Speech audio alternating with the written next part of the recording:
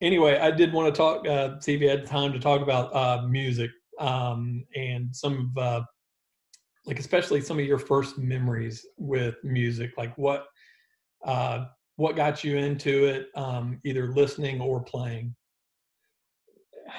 That's an excellent question. I think a couple of different things. Um, we grew up obviously riding millions of miles, it seemed like, in cars. And man, the one common denominator was my dad drove and my mom was in the front seat and we had a radio. So that was big. And when 8 tracks came out, oh my gosh, man, it was magical. You could actually pick the music you wanted to listen to.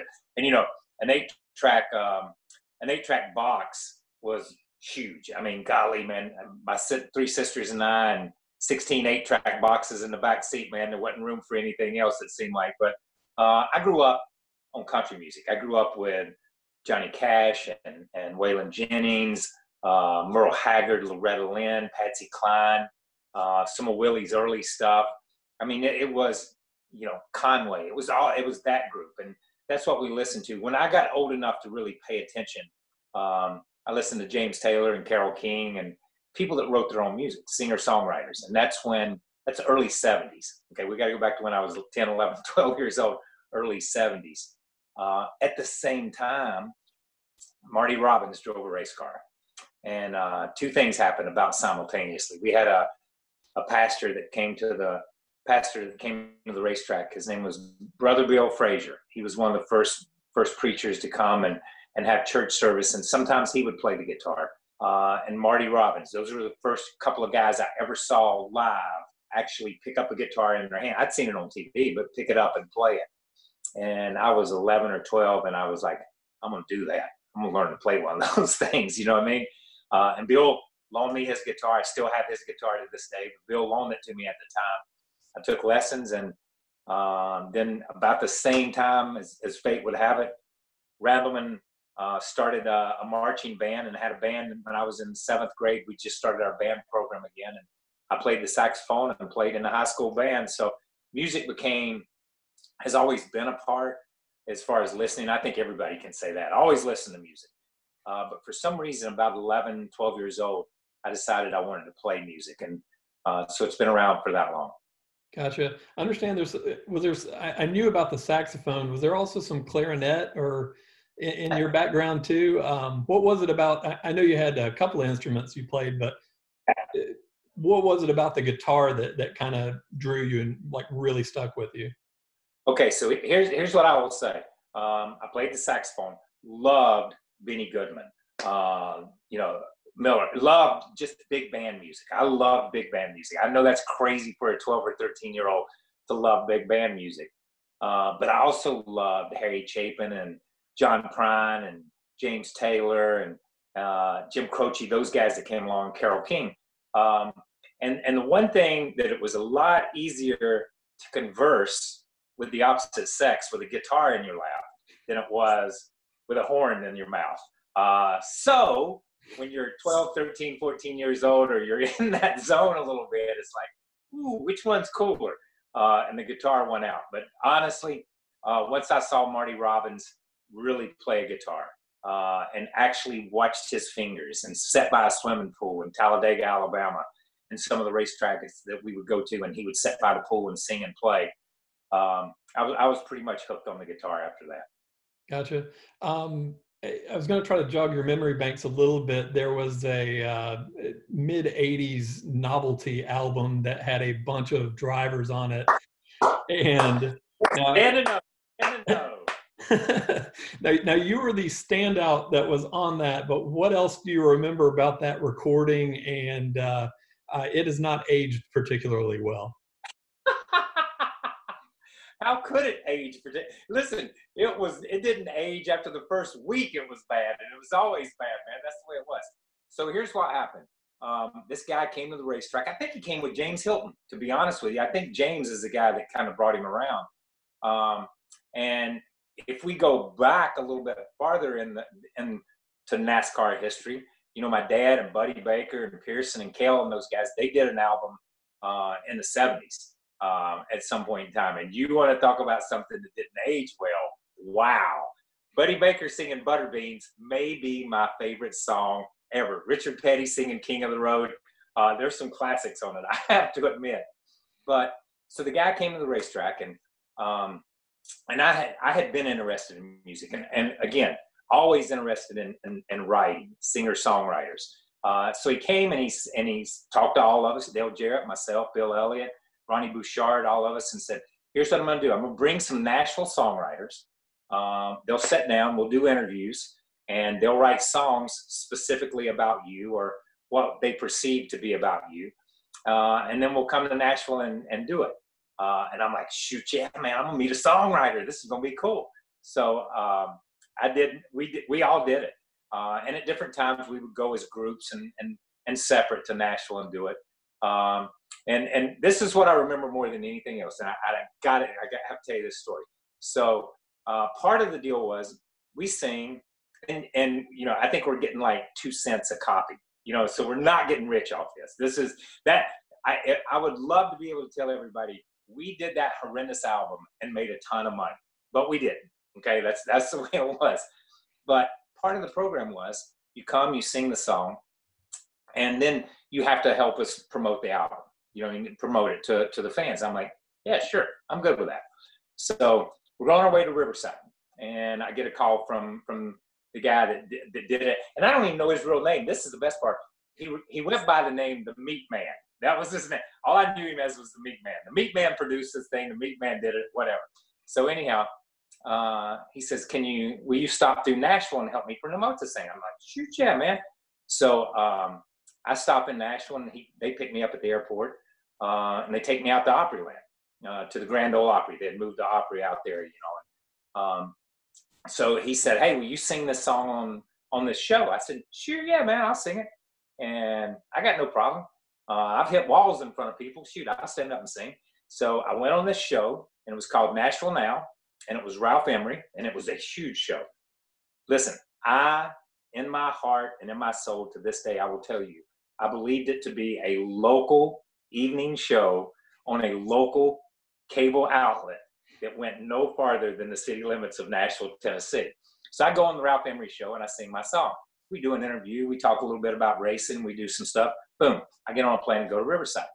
So I'm in Riverside, and this couple of people come up to me and said, hey, man, saw you on TV singing. And I said, no way. And they said, yeah. Said, we saw you in Nashville. And I'm like, good. Next day, a couple more people come up, and I'm like, oh, my God, were all these people in Nashville on vacation? How did they see me in Nashville? And so finally, about the third or fourth person, I said, how did you see me on TV? And they were like, well, we watch, the Nashville Network all the time. We watch Ralph Emery. That's a huge show. And I'm like, oh, my God, this is a national show? You mean I went on TV and sang on a show that's on national cable? And they were like, sure did. And so that was the part of the whole deal that really was amazing to me, because I would have never, if I'd have known it was a national show, I would have said no. I realized that the things kind of snowballed, and you actually had a contract with RCA there for a while. And it sounds like you had released a single and maybe recorded some other stuff. What was it like just kind of being exposed to that world? But also, are there some lost Kyle Petty tapes somewhere too that we may not know about? What was kind of your first exposure to that? Every night I pray those tapes never come out. Okay, every night. So yeah, I had a guy named Don Light, who was he managed Keith Whitley, Jimmy Buffett for a little while, Steve Wariner. He had some really big acts about that time. If we go back to the late 70s, early 80s, and some of that stuff. So anyhow, and Don drove a mini stock out at Nashville Speedway. So we had met out there. Was really good friends with Richard Childress and those guys. So anyhow, Don saw me on Nashville Now or something, and he called up and he said, hey man, I just think, racing and music, and I think there's a lot of crossover, a lot of synergy right there. And would you be interested? I'm like, shoot, yeah, man, I'm interested. I'm interested in anything. Listen, one thing about Kyle, one thing about myself, that's always been and will always be and has always been a knock is I will never let an opportunity pass that I won't try something. I don't want to get to be 95 and say, I had a chance to do that and I didn't do it. I'm going to be that guy that's 95 that says, I had a chance to do that one time and I made a complete idiot of myself, but by God, I did it. So Don called and I went to Nashville and we started doing some stuff. And he put me up with a group out of Atlanta, with a guy out of Atlanta. And I would, every Wednesday night for about a year or more, I would either drive to Atlanta to Jimmy Carter Boulevard and play at a bar called Stonewalls. I'd do an early set and a late set, and then I'd get in a car and I'd drive home and go back to work on Friday morning or Thursday mornings. And that's what I did, just to get comfortable and to get used to it.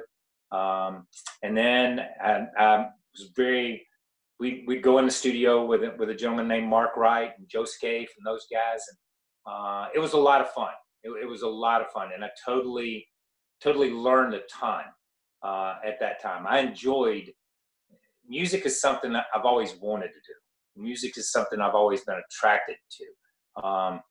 If I'd have tore down a bunch of walls early in my career, I would have probably gone off in the music direction. But by this time, I was so deep in the racing. I'd wanted to be a race car driver since I was 5. And I just couldn't get that dream up to chase another dream, although I had 2 dreams, I guess. So the music thing started. I ended up with RCA, opened for Randy Travis a couple of times, opened for Hank Jr., the Oak Ridge Boys, the Forrester Sisters. I mean, man, I opened in some big places and did some big stuff and was scared to death every time I stood on stage. But it was a fun experience. And, one day we got to a point where it wasn't really going anywhere. I wasn't really making a lot of progress. And I woke up and I'm like, I gotta be committed. I need to be committed to this. And I'd signed with the Wood Brothers, and lo and behold, I stopped the music stuff and I started winning a race or two, and things kind of went down that road. Gotcha. Well, yeah, I mean, that kind of led me to, like, my next question was, I mean, you had kind of had some early success in both fields. And I'd found a story where you had opened one night, like on a Friday night, for Janie Fricke. And then 2 days later, you're in Victory Lane at the Coca-Cola 600. So, it's almost like, was that a point where you felt like you had to, like, I need to choose. There's one or the other. I need to choose. Yeah. What's that saying? Jack of all trades, master of none. And I think that's where I was going to get to that point. I was going to get to the point where they were going to start detracting from each other. And for me, probably at that point in time, the music was going to detract from the racing, more so than the racing would detract from the music. I thought in the beginning, being naive, you could just stand up and sing a song and that would be the end of it. And you'd go get in a race car, just like when you sing on the radio on the way to the racetrack. But it's a ton of work, ton of hours on the road, just meet and greets. It's like being a race car driver in a lot of ways. So all of a sudden there were 2 jobs, and I never wanted a job, period. 0, no job. And I felt like driving a race car wasn't a job. And I didn't want music to become where I despised it or resented it, because it was a job, because I enjoy it so much. So I kind of put one on a shelf for a while and said, maybe I can come back to that later. Never put my guitar on a shelf. In 20, 30 some odd years of racing, I carried a guitar with me almost every week to a racetrack, and still do. Even working at NBC, every week I'll lug it into a hotel somewhere and sit in a hotel room at night and play and write and do that. So I haven't given up that. And that's the one bad habit that I probably have that I've carried through my entire career, is dragging a guitar with me. Well, I was going to say, you kind of, it stuck with you, and you flash forward to, today. What is the, you've had experiences where you've opened in bigger arenas, things like that, but playing like these intimate clubs now, what is the connection that you get out of that? Because it's a smaller room, but there's so much spirit in those places. And just for reference, I live about a 5-minute walk from the Evening Muse. So I know, like, there's kind of a spirit to places like that. What do you get out of those connections? You know what? I think as a as a musician, and I'll put a musician. I don't call myself a musician. I will say that straight up. I am a so guitar player. But I think as a race car driver, as a performer, and whatever form of entertainment you choose to perform, I think you draw that energy from a crowd. You draw that creativity from a crowd. You get excited. I was going to the Evening Muse and playing open mic nights before I ever went over there, and David Childers and myself.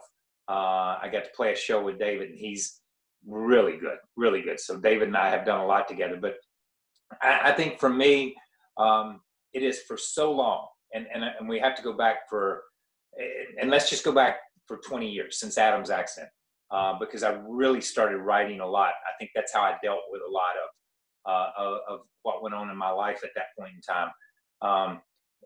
A lot of the songs that I had, a lot of the songs that I've written, a lot of the stuff that I do today, it only Morgan heard it. Only my family heard it. Only my parents had heard it. Only my sisters had heard it. Nobody else had heard it. It was in my little cocoon, in my little world. And that's how I played. So for me, it's like, okay, this is a part of me. This is a part of me, and I think when you write something, no matter what you write, and I tell people all the time that, some of my songs are 99% autobiographical and 1% BS, and some of my songs are 99% BS and 1% autobiographical. But there's a little bit of me in every one of them, and there's a lot of my heart in them, and a lot of my soul in them. And when you bear that, when you stand up on a stage or you sit down in a chair in front of a group and you play, and there's no reaction, it's incredibly painful. I can say that. But you just you want a reaction one way or the other. Tell me you hate it. That's okay. I'm good with that.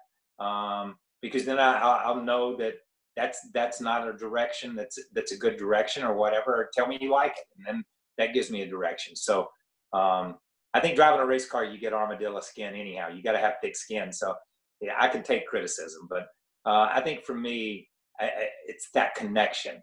I think music connects, and it's a cliche. Music connects the world. I think it does. I think there's something primal about it, where it's just a beat, it's a tune, it's a song, it's a rhythm, whatever it may be, where it brings people together. Is that kind of what inspired Quarantunes for these? Because they've been, you've kind of spoken to people through those. Is that what kind of went into inspiring those? You know what? Some of those songs, like I said, some of those songs are old songs. Some of those songs are new songs. I think for me, is this. In this day and time, and we watch the motorsports community, and we watch what it's done to the motorsports community. What this virus has, and it's done this to so many communities. And I'm not just singling out and saying woe is me and woe is the motorsports community. We look at all the sports, all of entertainment, everything out there. It is tough for us to just sit at home and do nothing. I mean, the Cup season goes from February to November. It's tough to sit at home and do nothing, and that's why the e-racing has been so big and so popular. Is because it gives us an opportunity to touch the fans in a way that we know how, that Clint Boyer knows how to, that Denny Hamlin, that Dale Jr., that those guys know that. I know just enough about music to be dangerous. So I watch what Jason Isbell's done. I watch what Roseanne Cash has done. I watch what all these people have done who have just an amazing talent. By just throwing something up on YouTube or putting something up on their Instagram account or on Twitter or whatever. And, and you think to yourself, hey man, I can sit in a room and play a guitar. I'm never going to sell 1 million albums, but I can sit in a room and play a guitar. So I'm good with that. And I just said, for the fans that are out there that want to know a different side of Kyle Petty or but other than just riding around in circles or running my mouth on TV, it's given me an opportunity, and I've connected with a lot of people, honestly, a lot of musicians, but a lot of friends and a lot of people that I've known my whole life that are like, man, I didn't know you were still doing that. It's like, I never quit, man. I never quit. That kind of thing. So it's been fun, and it's been a good interaction between myself, and it's a different way of just making a connection without having to talk about and just be as one, I guess. Gotcha. And I know people think of you as being retired from driving, but you were far from retired. I mean, there you have, the charitable works that you've done, the everything with NBC. You've got a second child on the way in August. Is that right? I mean, That's right. how are you doing all this? I mean, how do you do it all? You know what? It's funny. I am. It's like I said earlier. I've never had a job. You can't retire if you never had a job. Okay, and that's kind of the way I look at it. I've been very, very blessed in a lot of ways in my life, and I drove a race car for a while, and as you say, had an opportunity to go to work in TV, and now with NBC, and working with Dale Jarrett and Chris Voda and Junior and Jeff and Steve and Marty and Rick and all those guys. They're just so much fun to be around, and I get to go to the racetrack. I get to see everybody. I get to see race cars. I get to do that part of it. That's not retirement, man. That's a vacation. That's like me going to an amusement park every week. So that I'm good with that. And we do the motorcycle ride, and we've done this motorcycle ride for 25 years. This is the first year. We just postponed it until next year, but it's helped us to do so many things across the country for different children's hospitals, and now for Victory Junction Camp. And obviously Victory Junction Camp is a huge part of what my years and what my days are and what I do, and trying to raise funds there and do stuff like that. And we're talking community and talking music, talking that stuff. We are working on right now to a song that I've not played on any of my stuff, a song that, and myself and David Childers, we're going to put it out there. And so just follow me on Twitter, follow me on Instagram, Facebook. I'll let you know when it's coming out. We're going to post it and basically sell it and try to raise funds for me. I'm going to try to raise funds for a local food bank here in Charlotte because I think that affects so many people. I think that's something that's beginning to raise its head, that's been lost in the coronavirus, is people unemployed, people running out of food, not having a place to go for a hot meal, not having this or that, just the basic needs of humanity. And I think the food bank is important to me. For David, he has family and friends in New Orleans, and his money will go there. So please, if you see it posted, please donate and do that. So that'll be a different song, a new song that's coming out. But I look at that. But the most important thing for me is spending time with Morgan and Overton, and then our new baby.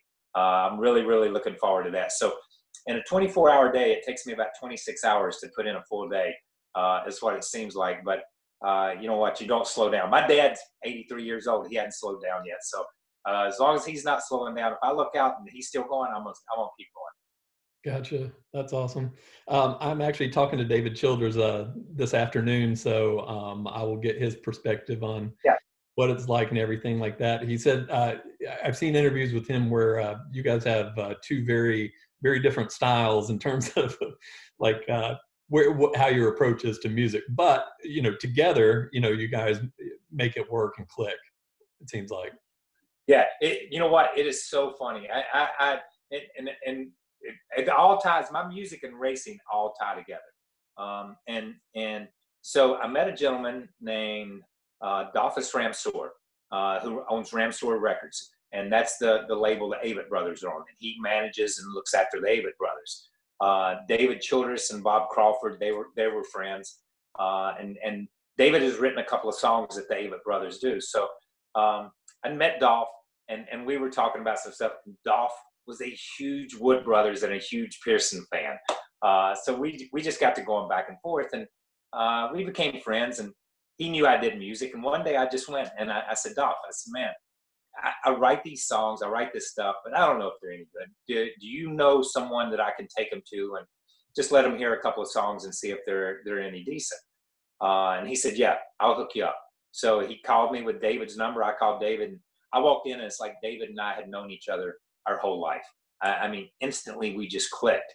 And when we go on stage and we do stuff, I tell people, David will bring you up, and then it's my turn to bring you back down. And then David will bring you back up, and then I'll bring you back down. I have a tendency to write melancholy and sad stuff and slow stuff, and David writes really good stuff. He's a phenomenal writer and a phenomenal performer. So I've learned a lot. Crowd interaction, how to set and talk to the crowd and get them engaged, how to read a crowd a little bit better and know, well, maybe that's not the best song to play at this crowd. Let's move to a different song. So I think for me, you know, it's kind of been like, in a lot of ways, when I started racing, I had Richard Petty to guide me. You couldn't ask for a better guide and a better person to lead you down the path and show you what you needed to do and what not to do. And I think David's been that same person for me, doing the music and doing it the way we're doing it right now. And it's for David, it's about the song. It's all about the song. If the song, no matter what, you write for yourself, and then you hope other people like it.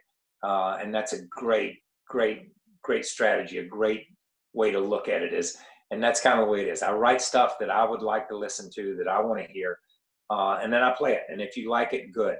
And if you don't, I'm just not your cup of tea. Then you need to move on to somebody else. And that's okay, because there's enough music out there that there's somebody that's doing what you want to hear.